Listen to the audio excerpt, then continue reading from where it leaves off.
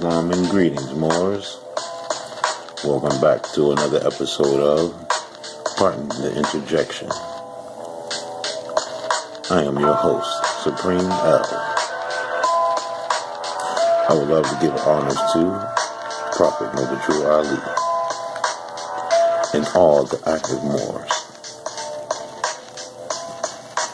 Here on Pardon the Interjection, we dig up information to divulge to the people in the upliftment of fallen humanity.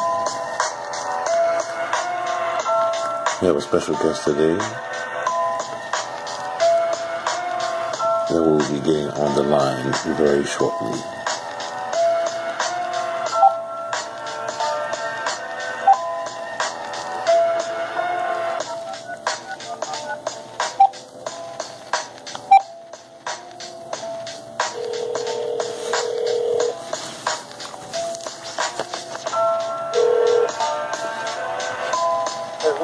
Islam and greetings, family.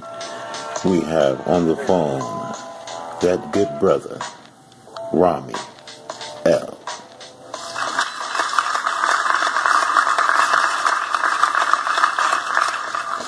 How we doing, good brother? All is well. All is well. Great. That's great. Well, I'm glad that you I finally got with you, brother. I've been trying to get with you for a minute. We're just going to go right into it. 4th of July, 1776. The truth. What you have to say about it? Well, in order to bring real insight to the true significance to those who are classified as Negro, Black, and Colored, as to 1776, 4th of July, and those years and dates surrounding that. We also need to give and make sure that we give the history to bring it forward up to that date. Right. When we look at 1776, and we look at the taking of the nationality of the Moors and the brand that was placed upon us, in order for us to truly understand that, then we must also understand the fact that we were here and the complete context of what that means. Right. In most cases, we are always taught that we came on ships and that, we were brought over here from Africa, the slaves were brought from Africa, and that you had a native population that were, called Indians and so on and so forth. Right. Truly without really understanding the lie of that, you can't even understand 76 all the way to 1779 and the events that, took place. Mm-hmm. So, before we go into exactly what took place in 1776, let's lay the foundation of what was actually going on here prior to that. All right. Now, many times we're taught that, you have the ships coming over to Jamestown and so on and so forth, and that's going to be your foundation of when, the so-called black Negroes and Africans came here. But as you do your research, and you look at one scholar that I would tell all the listeners to look into is actually he's a European, named David McRitchie. And you have the book Ancient and Modern Britain. Okay. Where he's going to thoroughly break down without any code, who are the indigenous people here. All right. And he's going to also liken and place the indigenous people in the context of their familiarity with the rest of the world, and he's going to put it in the context of the identities of the people that were similar or the same all around the world, and how it all ties in. Right.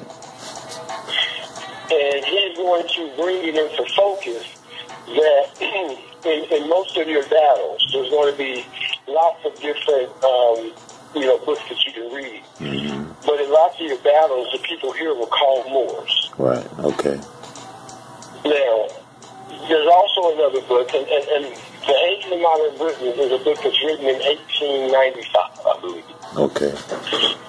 Now, you also have another book that is going to bring context to why this is significant, and it's called A Star in the West, and it's by Elias Benno. A Star in the West. Okay. Yes. Now, in A Star in the West, it's called A Star in the West. I think it's an honest attempt to, it goes into being an honest attempt to uncover the history of the so-called Indians here and so on and so forth. That book is written in 1835. Okay. And again, that's called A Star in the West by Elias Benno. Now, those who know that Elias Benno was the second president of the Confederacy. Okay.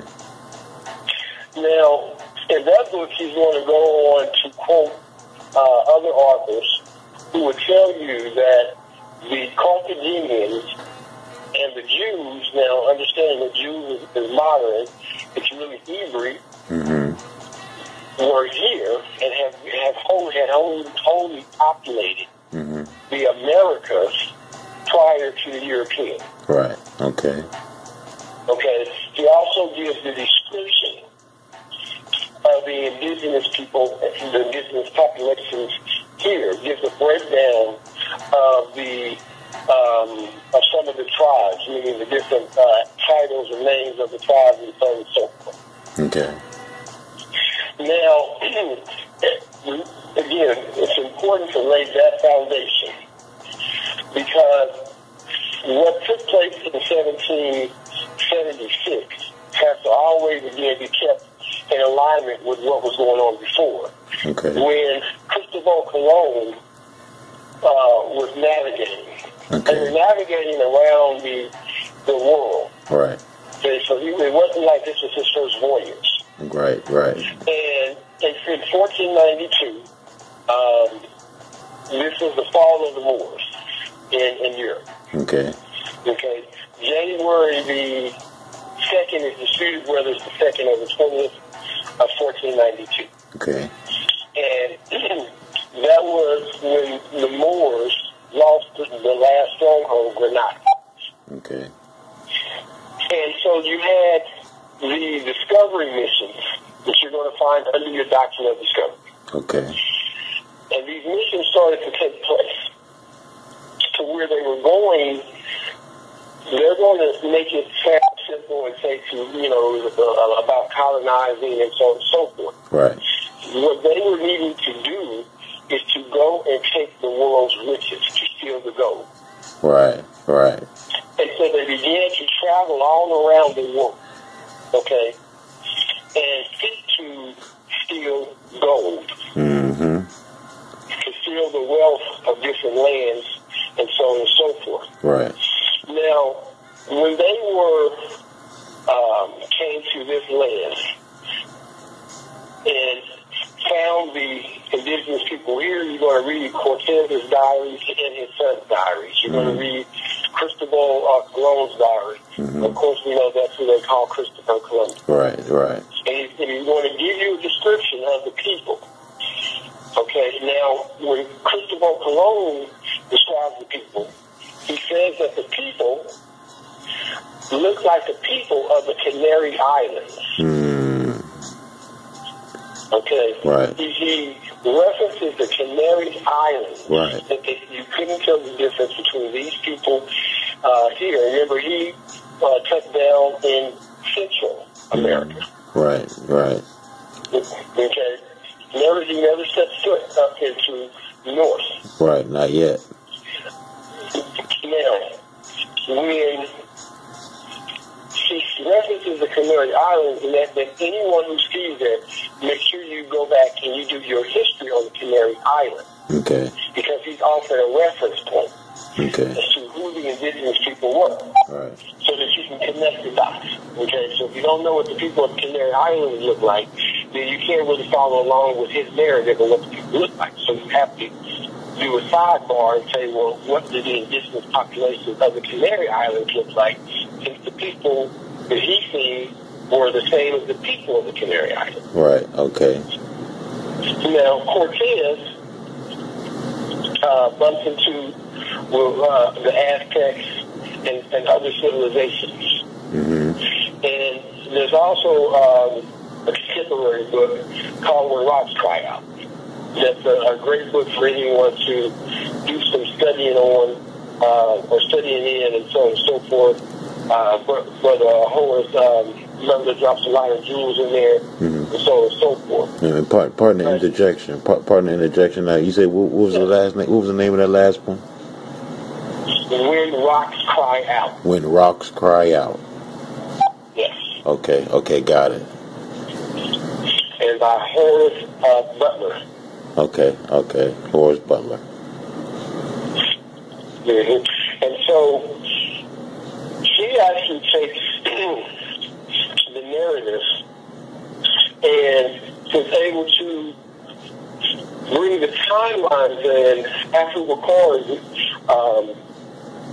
from killing ships that left Mali. And he's able to draw the parallel timeline to show that it is hugely possible, based on timeline, that the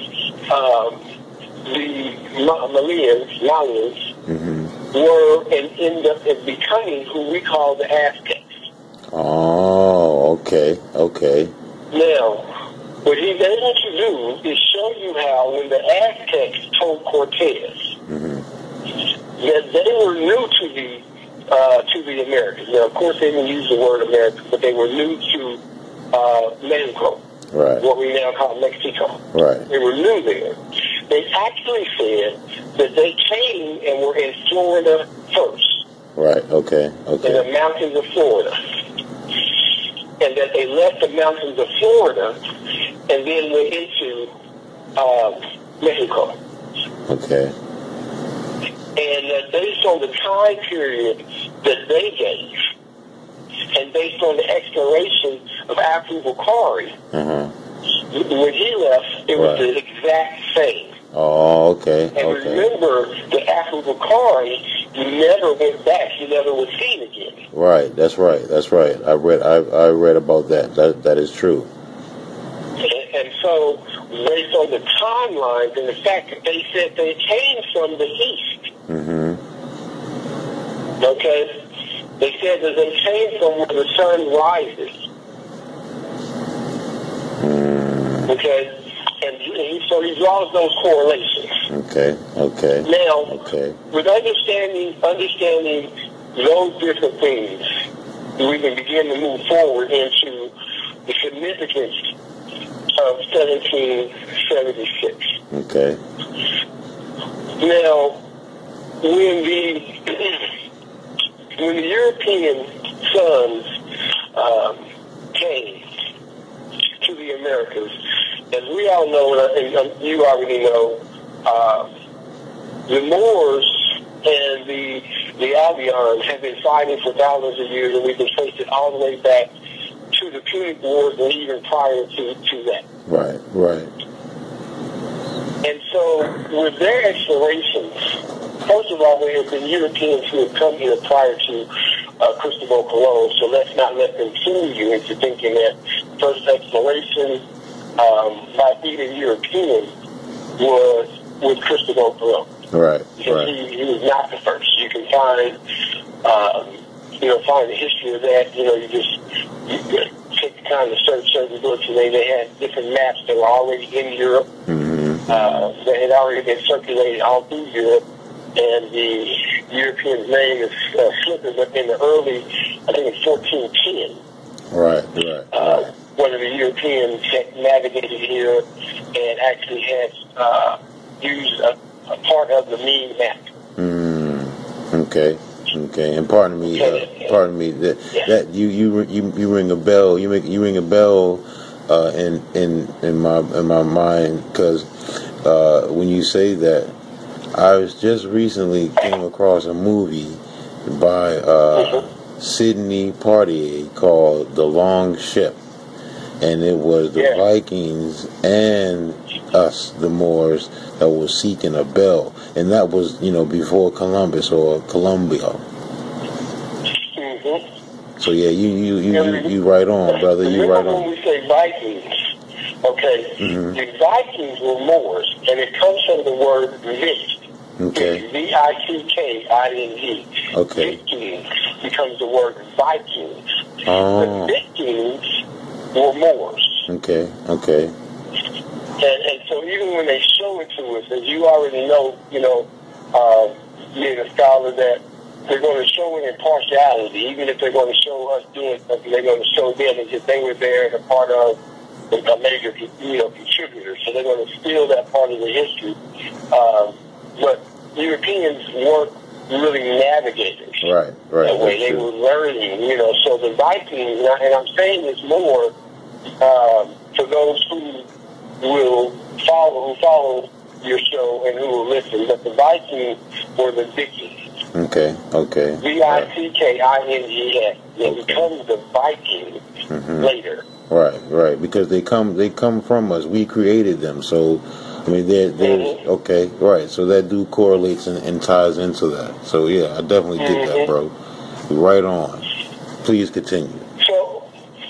So when they started to do their navigations here, they started to do their missions to steal and pillage the world of its gold and riches.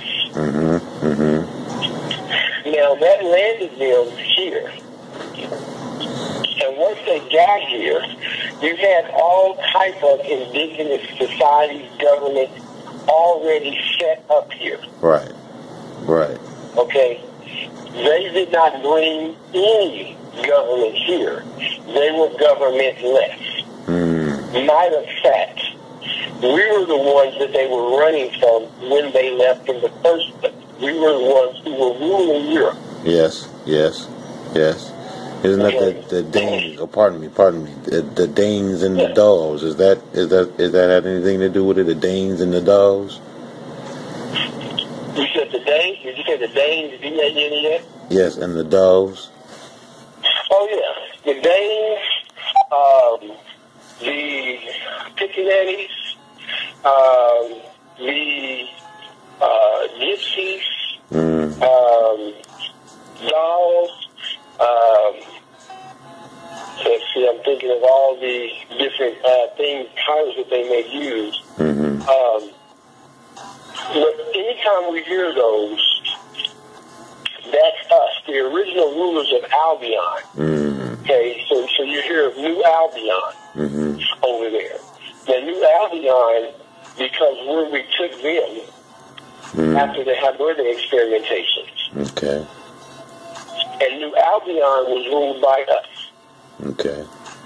Europe, as you already know, comes from Europa. Right.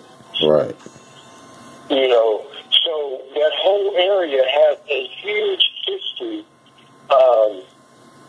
dealing with us there. Of course, we built Stonehenge for them to help them absorb some spiritual consciousness because they were a spirit, soulless people. And so part of the reason you're going to hear about the Moors going to different places and offering different spiritual insights to them is because of the law of reciprocity and compensation for our acts against nature and our hybrid experimentations that produce them. Right.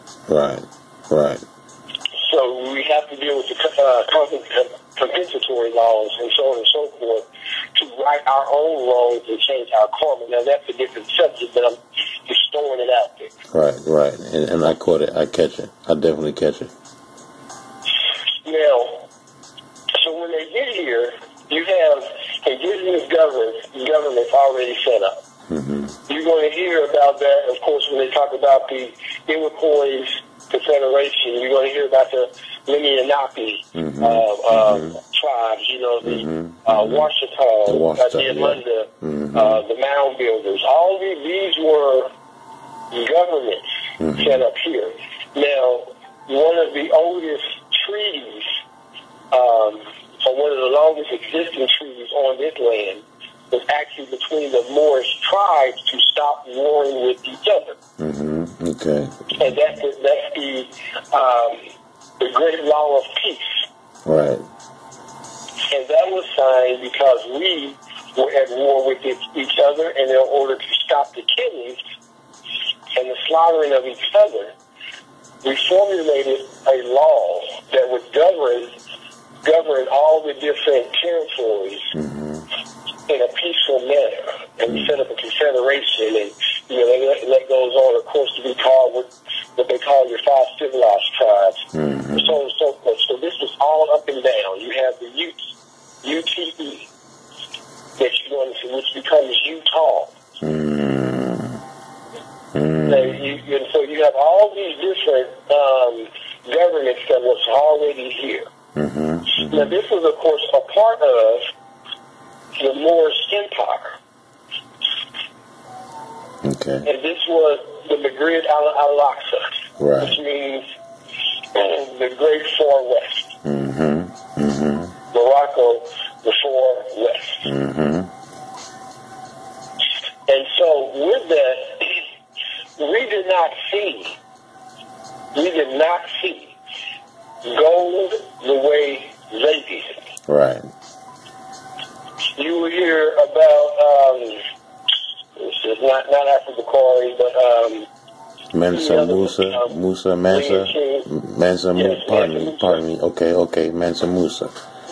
Yeah, you would hear about him going into Egypt or Egypt and giving away so much gold, right? Because it wasn't we didn't see it that way. Okay, but they did. Again, and you have to keep it in the context that these are people who are searching for spiritual advancement and attainment because they have none. Right. And you're going to hear a lot of people reference it for different reasons. But the search of a European is truly the search for a soul. They're searching for a soul, which is the reason why they will adapt any form of spirituality. They will adopt it. Because they've never produced any, because they don't have the capacity, the spiritual capacity to establish a spiritual system. They don't have that spiritual capacity. So what they do is that they're searching for things that can bring it to them. Understanding that gold in our ancient society was a spiritual thing. We wore gold in order for us to be able to bring and absorb in the information from rock. What we call the sun. S-U-N. That's right. Okay, so you're going to see us rocking gold ornaments everywhere, all over us. It was no big deal. Right. Okay, now, of course, the currency of exchange at that point also, at times, was gold and things like that. But it wasn't the same value that's placed on it today. Right. So anyway, with them, navigating and traveling, to steal and plunge the riches of the world. So come here. The Moors are here. You have indigenous government set up, so on and so forth. Now, what they began to do. Now, before I say that, when we were here also, we need to understand that we had a system of enslavement here. Where we were enslaving each other. Now, that's where we're going to hear, and you're going to be able to research the Moorish Bonnevilles. The Moorish Bonnevilles. Okay, and those Moorish Bonnevilles become your European plantations. That's where you get the slave master and the slave owners. Yes, and how you always notice that in a lot of cases, they would always have a quote-unquote black person as the head of the plantation because those systems were just left in place. This is about overthrowing the Moorish Empire. Oh, exactly. So we're enslaving each other all over. And this is part of the reason why you have to have the Great Law of Peace, all these different things that we were doing. So we weren't these just pure people. That's not what was going on. In fact, we were falling spiritually, which is the reason why we were doing these things. And we were going through the Piscean age, which represented being in pieces, shattered. Right. And so with that, we were doing all types of acts against nature. And so we're falling. We have fallen. So we're enslaving each other over here. And then you hear these people, apologists, people who don't want to, face the reality of, they'll say, well, it wasn't as bad as what they did to us. We have no time for that. We have no time to try to lessen the severity of what we was doing and maximize the thought and severity towards what they were doing to us. Wrong is wrong. Right, that's childish. Right, we have to get past that. If we don't learn the lesson, we will repeat it. Right. It's that simple. Right. So you have us over here. We have all different types of things going on. You had different shades. You had different hair textures. You had different phenotypes here, all up under the Moorish paradigm. All at the same time. The European comes in his search and his plunder. Now, you're going to hear part of what they talk about with the search and then plundering for the gold with Estevanico. And that's a story that we should pay close attention to because this is one of the codes that they'll steal. Okay. They'll tell you how Estevanico helped to navigate the ship. He was a medicine man. He spoke many languages. Well, okay, let's stop right there. How could he speak the language of indigenous people here? Right. How could he understand him? Well, that's because the dialects over here was part of Arabic and other indigenous languages that were spoken all over the world. It was partially Arabic and a bunch of other tongues that were spoken. Right.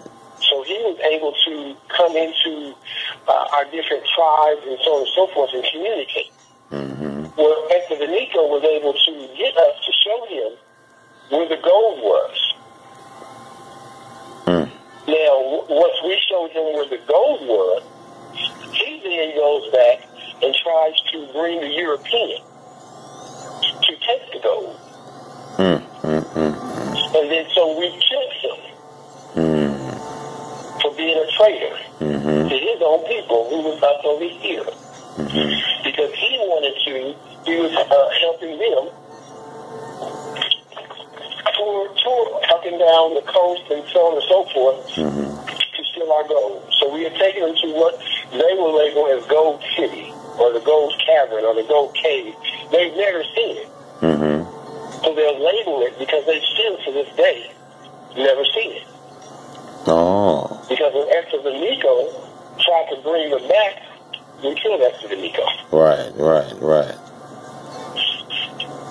And then sent them on their way and slaughtered some of them also for trying to come and steal it. Right. Okay.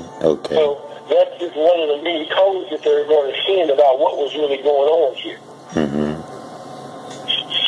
So with all this stuff going on here, you had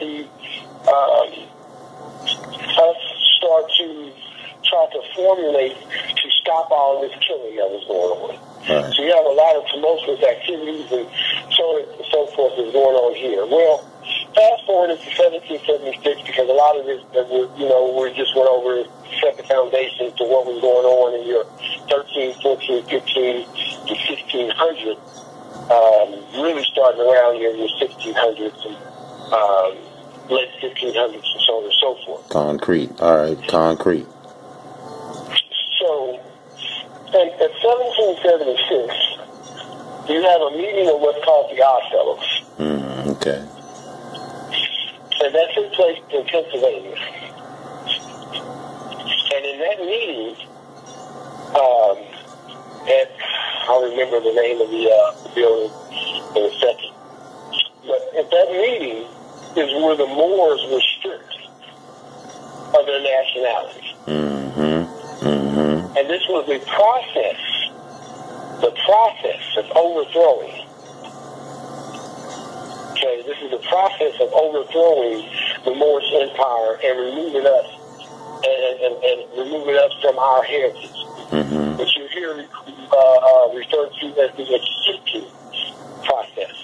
Process of the interrupting the line of descendants. Right.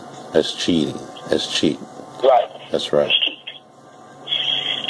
So that's when the Moors were classified as Negro, Black, and colored. Okay. And by classifying us as that, it put us in a mode of being less than human, and we took on the caste system of India. The caste. That's right. Which means that we become a part of the servant class or caste. An actor. Say it again? I said actors and a cast. Yes. Actors. So when that took place, then you started seeing them start trying to overthrow the rest of the territories here. Right. Now remember, even at this point, in 1776, most of this land was not a part of the 13 colonies. Right. That's right. So there was indigenous tribes all up and down. So from that point forward, you're going to start seeing them really branch out and trying to take the territory. Right.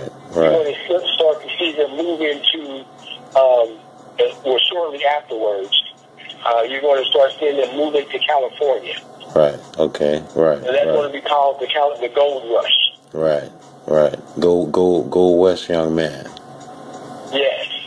And the you hit a point. Pardon me. You hit a point, especially with that the 13 colonies and this remind me of the 3630 parallel. But you really dropping something. And now I know we have like a couple minutes left.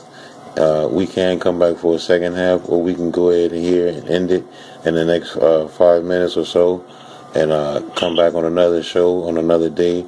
But I want you to get me this George Washington and the significance of him turning the estates into dropping the E and having states and calling it districts.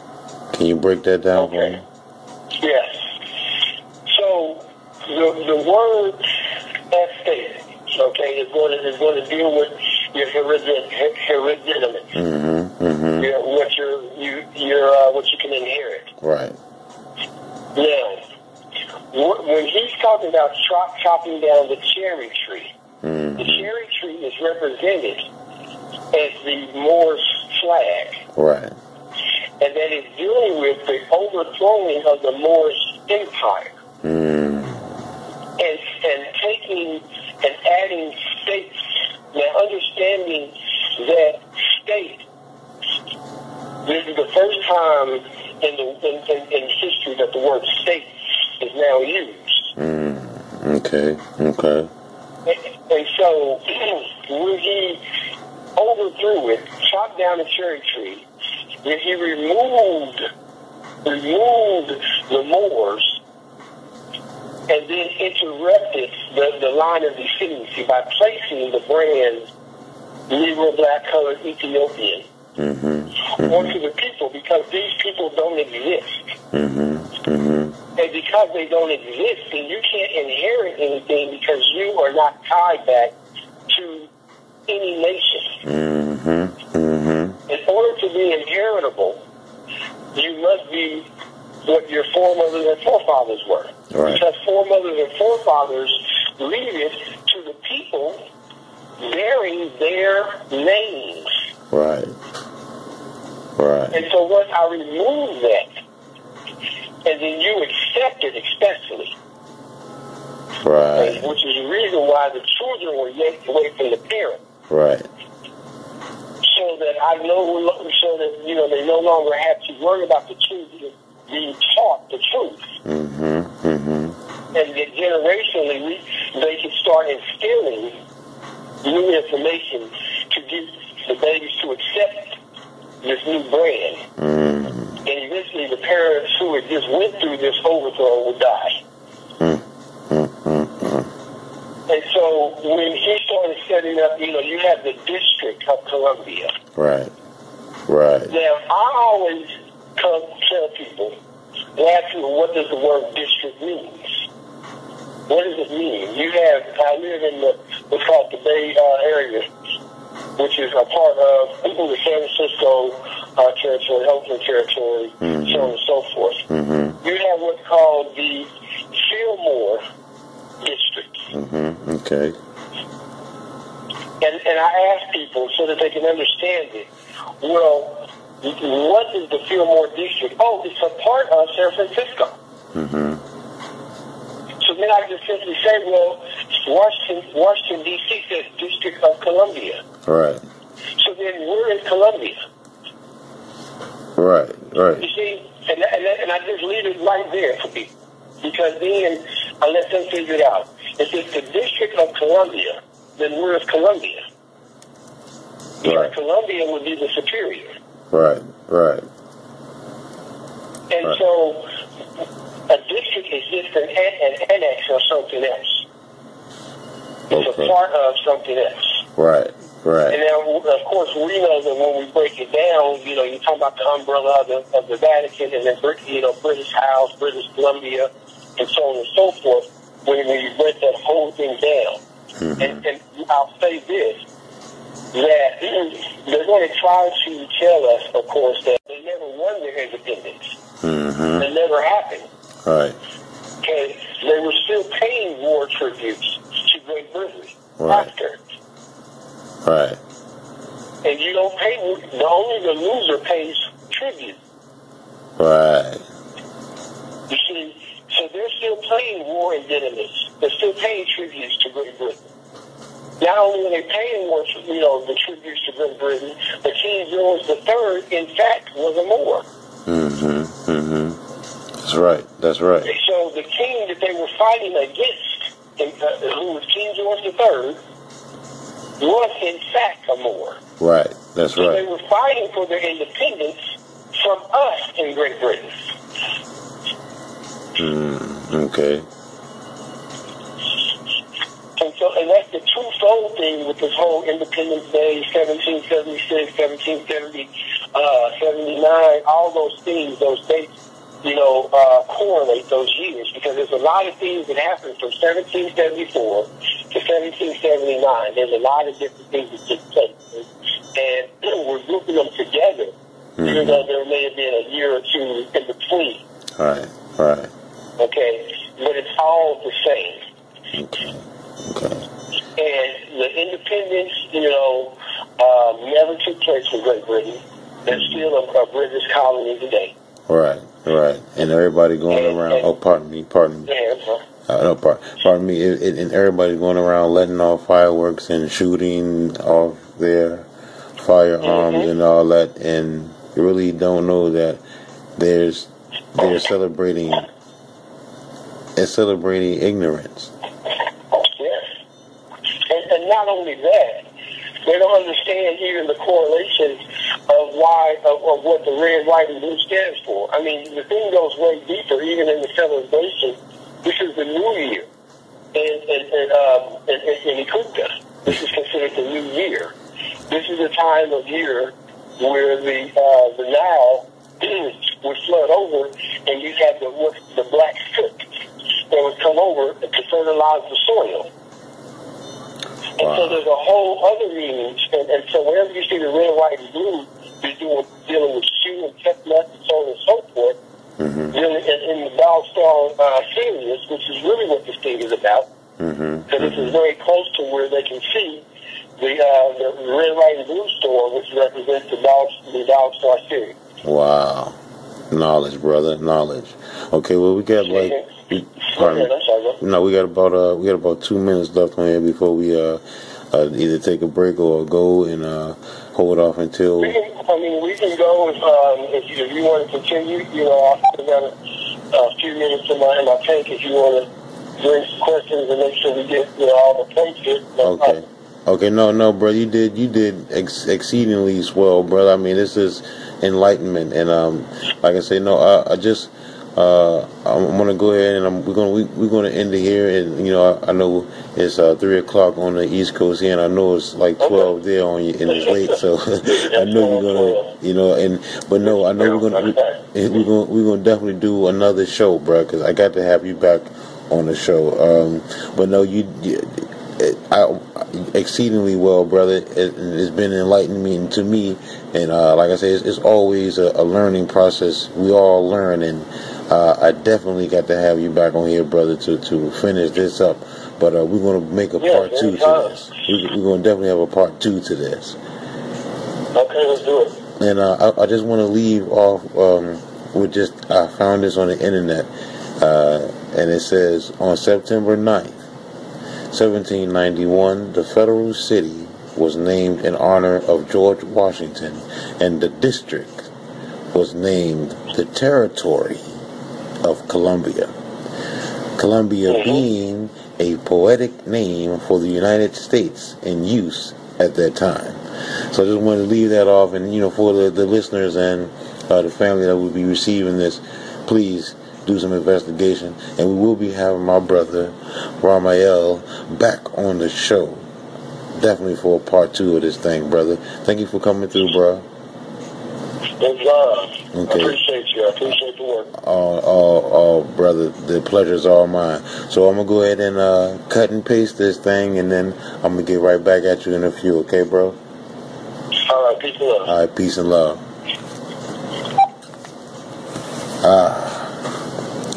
Well, that's going to take us to the top of